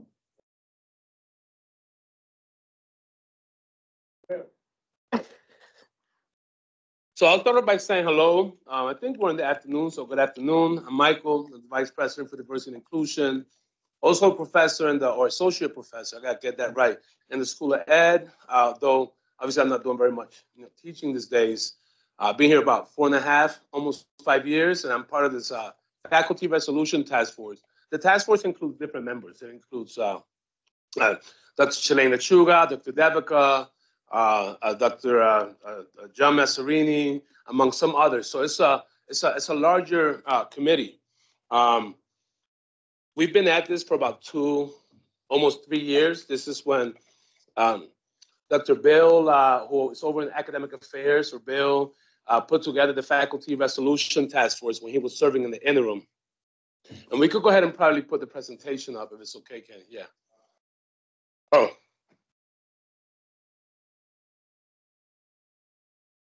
Okay, yeah. Only because it said it went through on this end. So let me know when you get that. But also say it's an important undertaking, right? I mean, this is a conversation that started and grew out of the resolution that was written by Gita in Chicano Studies and Africana Studies, the BIPOC resolution, in response to take some action steps and really letting the community know that we're here, yeah, and that we're here. So, but before we, keep it going and I continue, I just want to kind of get this. I don't know everyone here, so to get a sense of who's all here hanging out with me. I'm Alejandro Casillas, and I'm the budget chair. Oh, right on. Good to meet you. Hi, I am Denny Palacios, chair. Absolutely. How you doing? Will, nice meet you. Right on, likewise. Then we got Kenny. I'm Kenny. I'm the executive assistant for TSAC. Right on. Good to meet you. I see Michael, and I don't know. We sharing the purple and white bondage. So right on. Okay. Yeah. I'm Ree. This is my second year with TSAC, and I have seen you around, and I'm a master's student for behavioral health, clinical behavioral health. Oh, right on. Good stuff. And Brother John, Yeah. I'm on the sustainability chair committee. Right on. Beautiful. Well, of course, Cynthia, and Cynthia and I collaborate quite a bit. So, and then we have online, right? Yeah, I'm Matthew Rathbun. I'm the Public Relations Committee Chair. Right on. Hi, Dr. Benitez. I'm Gabe Trujillo, and I am one of the current state cap reps. Oh, right on. Right on. That's it. All right. So, and let me just kind of pick up where I left off a little bit. So what we did, and just standing by what we're going to say we do is one of the areas that was included in there is, are we revisiting and doing justice, especially to the RTP process as it relates to invisible labor among women, among people of color, but also the intersection, right, that is women of color. That triangulation is just so important to kind of mark as part of the conversation. Got the committee together, started meeting, right on to Bill for kind of convening us. Shalane and Devika, just big up, because while everybody's contributing in the semi, they're really kind of leading, right, the brunt of that work, and they've done a fantastic job. This is 2.5 years in the making. When you think about structural transformation work, really doing the vetting, the community piece, the assuring the buy-in. So let me see, is the press up? All right. But it does include particularly a rep from a faculty senate, COCD, the deans, the provost office, and ODI. And that's kind of the makeup of the committee. And of course, the focus, thank you. The focus is review tenure and promotion. And how are we accounting for cultural relevance and DEI work and work that normally kind of goes unmarked and becomes additive, as opposed to us recognizing a good amount of that work and integrate it into the already existing structure to not, one, recycle a wheel, but the second piece is just really kind of acknowledge the work that has been going on, right? So this is a move to capture that phenomena.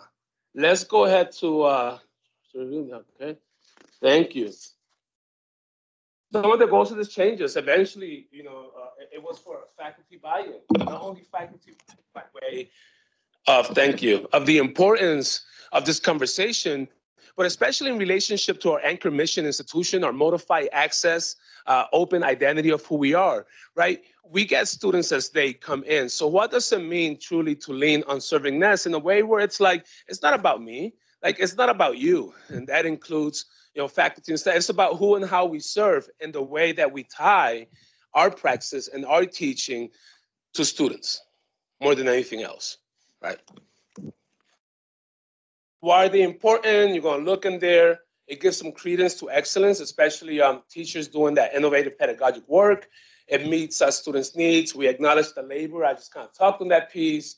It offers discourse and language for us to be able to put in there and offer that different epistemic undertaking with respect to how that sits in dominant processes. And provide a space just for that ongoing conversation, but it also asks us to some degree to even think more critically about who and how representation means in faculty by way of that experience that is brought to the table. Next. When we think about implementing it, in this case in particular, right, the guidelines is the faculty handbook, and the very particular section is the review, tenure, and promotion in particular, which includes service, scholarship, and teaching. All right. Folks asked, is it going to increase the workload? That was one of the big parts. We all know that conversation is going on. No, the answer is no. That I think we need to be intentional in some occasions about the way we can work with faculty to shift some things. But generally speaking, after doing a good bit of just research and digging into and kind of finding out what's going on, a lot of our faculty already do this quite a bit. It's just not being accounted for. Next. Right here, talked about it. Yes, exhaustive, but critical fun, because that's how we do. Looked at case studies, looked at different institutions, certainly looked at some feedback from here, and done particularly with some collaboration from both the diversity and the welfare committees, the faculty senate. Next.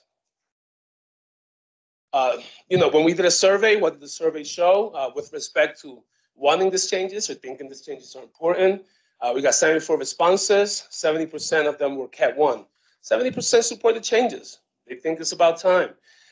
Almost 90% said E&I practices are important. 57% said, yeah, current labor is not captured. It's almost 60%. Then you have an 84% high confidence ability to use new guidelines successfully, meaning we trust each other to be able to have the right conversations with the right guidance and make the necessary adjustments and changes to elevate our cultural relevance. Next. So it's a little just summary of the proposed language.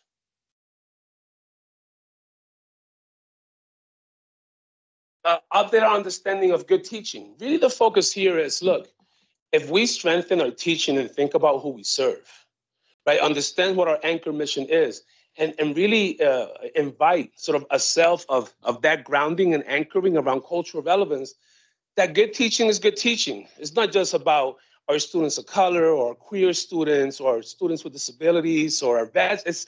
It's really about good teaching and meeting everyone where they are. Right? That means leaning into that servingness with that praxis lens, that critical pedagogy, and that cultural relevance, especially when we think about the canon of different culturally relevant traditions in the classroom. That may be asset-based, that may be not only cultural relevance, it could also be just cultural pedagogies. Next. I could go into what is equity. I'm gonna maybe assume this group has a grounding, or y'all want me to break it down right quick? All right. A lot of people confuse equity for equality, and I think they could offer a bunch of pictures. I do it too, to kind of illustrate the difference. I could also make you do like an exercise, like a shoe activity, to kind of show you how it works. It's actually kind of fun, although I don't know how y'all feel about sharing shoes right now. That said, exactly my point. I will say that equity is about a second layered fairness. Equity is first and foremost, especially racial equity and other forms of equities, gender equity, this ability equity. It's about mending. It's never about fairness. It's about reconciling who was out and how we need to catch up and how we fill equity gaps, so that the fairness is part of the kind of generational, right, undermaking that is creating a re-fairness.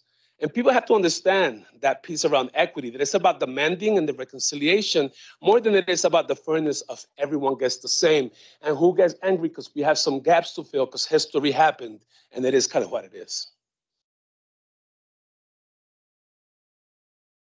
Inclusive pedagogy, inclusive pedagogy is really accounting for, who do we have in our classroom, both in content where appropriate, but also in process, right? We know the curriculum where that can happen easily, our ethnic studies programs, on and on, but we often don't think about what does it mean to make an adjustment, whether somebody has a challenge, whether they need a computer, whether they work a certain amount of time, right? Those are processes that are part of that inclusive thinking beyond also the content that's tied to part. And then we could get into structures and policies, which is, well, where we're at with this.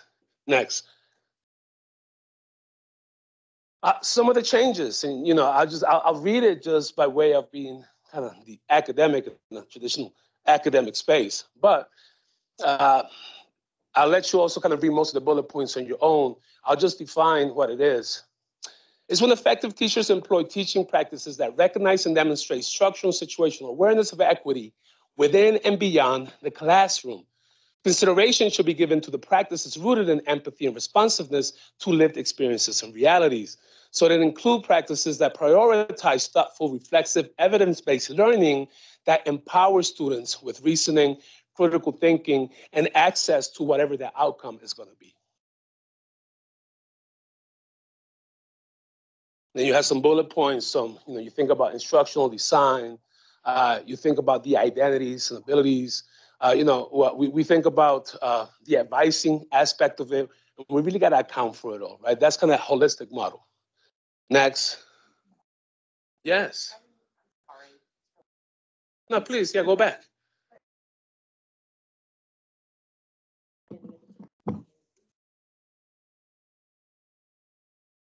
Yes.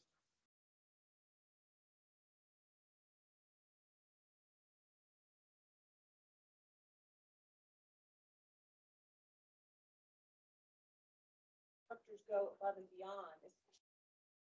Students are having issues and problems, and just to send them to just to send students to the website and to Canvas, not the website, to Canvas to look at the syllabus. I mean, it's not my experience. I'm just noticing this, and I hope that's something that's encouraged for instructors. Yeah, and that is part of process and procedure, and kind of tying in that piece, because that's part of the access, right? It matters. Yeah, thank you. No, you're good. Here's just some of the kind of proposed changes, right? And really to recognize the 7 and 8. I don't know if you're familiar. Now, this is pretty much the last slide. So I'm gonna, the next slides is just kind of showing a lot of the work that went into splicing and dicing in this course with lines and red parts that faculty senate loves and that I had to get used to in terms of how it's all one piece of paper. You know where I'm flowing with that. So up to y'all if y'all want to go through some of that or just have some convo, or I could leave it up in case y'all interested in following the dots. So, but some of the we add language, recognizing creation of new knowledge, some frameworks, bring some focus to all these different pieces, recognize what's already going on and how it's represented in an array of ways. And making some suggestions for how we can think more expansively about what this looks like moving forward and really capture all the different experiences we have represented here. Next. And then here, the rest of it is, if you go next, but you see where I'm going with that. So I don't think you have much interest in this, though I could be wrong, and I'll ask Shalane if you do, if I could share it. I think it's okay. I just want to make sure, but I think it should be. I should be able to share it with this group, or that you could keep it, and Kenny could share it out. That said, I have questions. I have a comments? copy and I can share it. If, All if right. you guys would like to see it, I can put it in the chat. Yeah. How did I do with time? We have 14 minutes left. How you doing? I'm chill, man. That was embracing my old school micro machine guy. You remember that too, man?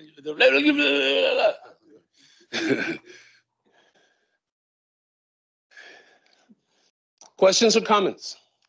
Yeah, please. Just to get to know you better, what's one good example of the changes have been proposed and whatnot, and have gone through. Yeah. What's one of your personal favorites? I think for me is when we think about traditional representations and how those are created through, right, of a kind of Western and linear epistemic thinking, right? It's like mostly white man or a heterosexual man. And we could add on an array of intersections to that around dominance to who sits at the margins. But things like community participatory action work, things like publications and non-for-profit grants, right? And especially a lot of the faculty who are doing that work with community, or thinking about different high impact practices or experiential learning on the way that maybe if a faculty was a lead on an internship study, that could, you see what I'm saying? So, I mean, that's one part of the cultural relevance, but I think the other one is really recognizing how you shift to meet your students' needs. And that could come in so many ways. And I gave those examples around a computer or more time or extending. And it doesn't mean, no, just let them be. It just means really think about who students are. Yeah. Thank you, Dr. Brines. I always love the work your office does. I think it's one of the more important offices on this campus. So I appreciate you coming in here today and discussing these changes. What would the timeline look for this? Because I'm assuming this is a proposed change. It's going to go up to either the president or the board of trustees. What does that look like in terms of timeline, and what can we do to support you in that work? Yeah, I think so. The timeline is the end of June, because we're hoping that these changes could be adopted and then implemented in time for fall, and for these to be part of the faculty guidelines come fall 24. At least I believe that's the timeline. We all know how shared governance works. So let me throw that caveat in there. And shared governance is shared governance for a reason. It means that we're going to sit with a continuum of perspectives that make their way to the platform of contemplation around this, possibilities. Man, I gotta add a little spoken word flair to it, right? I can't just let it go. But it's also real, right? Because, right, I just got off. I just got off this the Health Equity Conference. If you know, that's going on right now, and it's fantastic. And our keynote speaker was Loretta Ross. And if you don't know her work, she's one of the heroes of women's rights and across a variety of areas, and feminist rights and civil rights, huh? No. This Dr. Ross, I know. No. Loretta Ross is the legend civil rights activist scholar, Loretta Ross. So, all right, her conversation focused on the cancel culture and the framework of a colon grounded in radical love. And so much of what I learned around holding on to these tensions and conversations, partly it comes from like her, Chakti Butler, and the Victor Lewises of the world. So I really appreciated that when you hold on to the space, and there's another quote by a gentleman, a scholar by the name of Ed Langerin, who's a philosopher out of St. Olaf, that kind of speaks to what does it mean to lean on the mutual endeavorship of coexistence in the way we create social contracts, right? What does it mean to really think about not the hurting, but the showing up for an outcome, even as we stand apart, right? And I appreciate that because it's really just how we're going to exist in neocolonial enterprises. There's no other way to nicely say history was and isn't informs, and therefore we then respond in ways that require of us, et cetera, et cetera, et cetera. Right. We're not exempt. So also say that it is faculty, and so are we having the first read?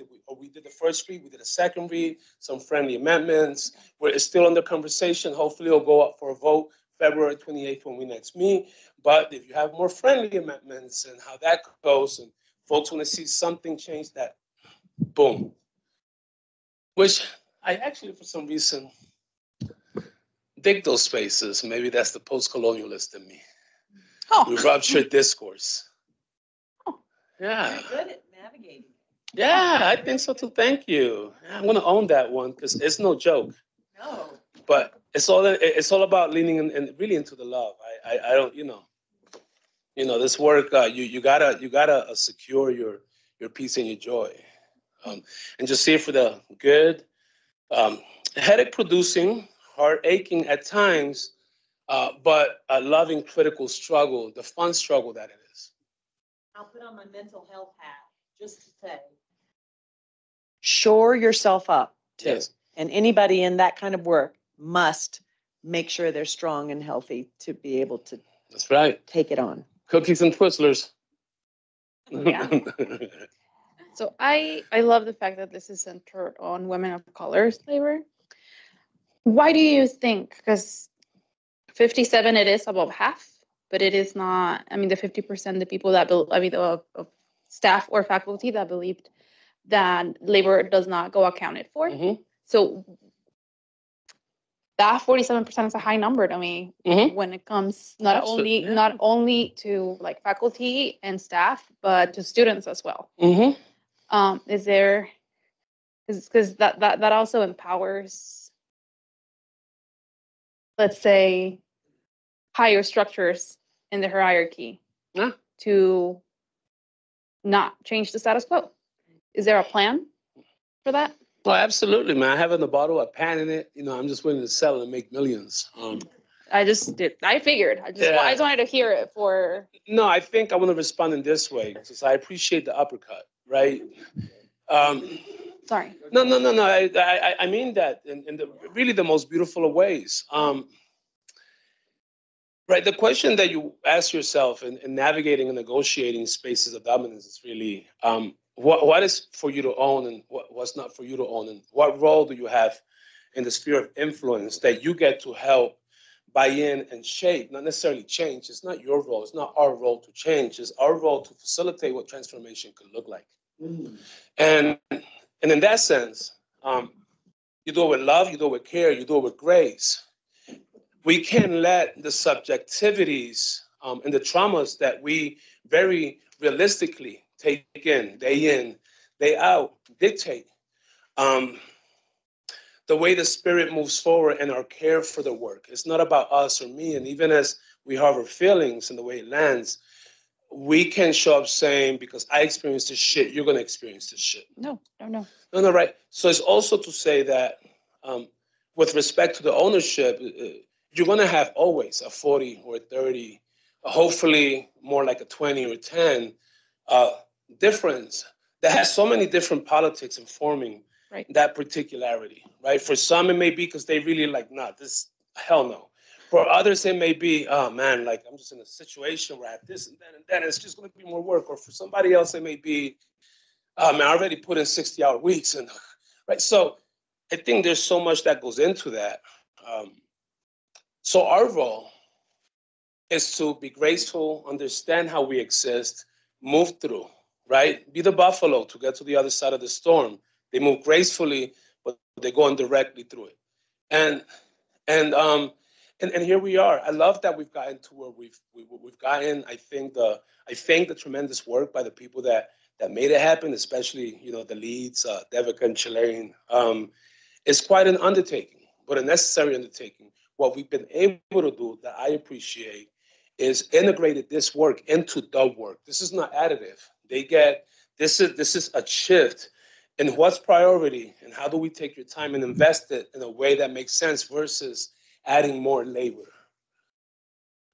And that piece is important. And the real part, man, like in a lot of ways, I think a lot of students don't see.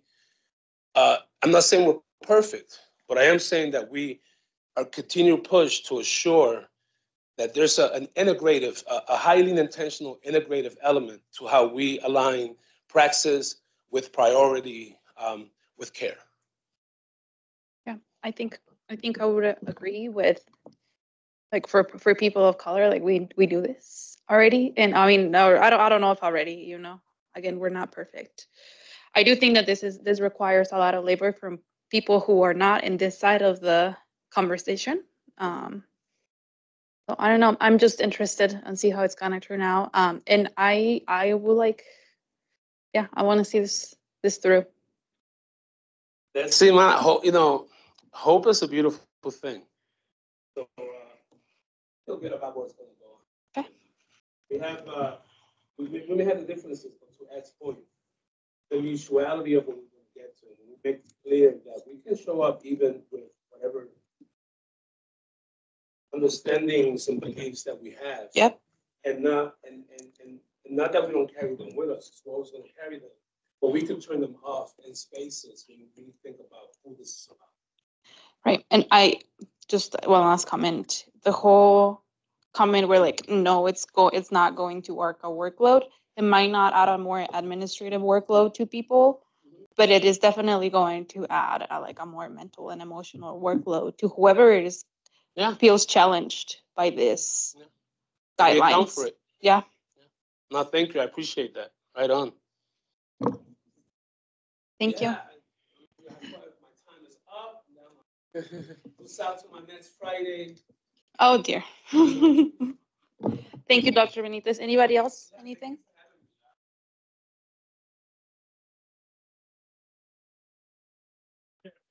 Now, in fact, set in. Uppercuts is 20. I don't know what will be the next power punch.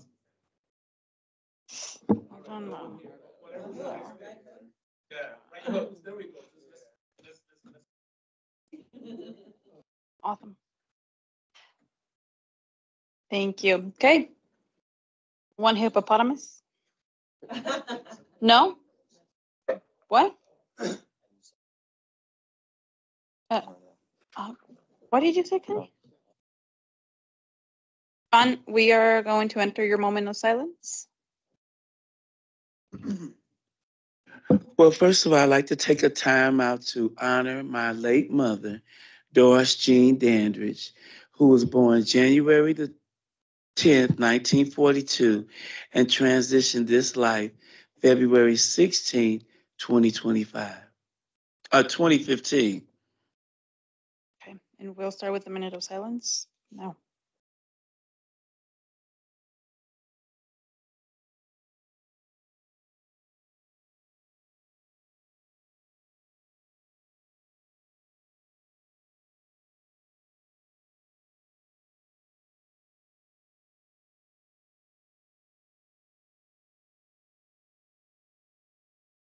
Thank you all for honoring me with my request.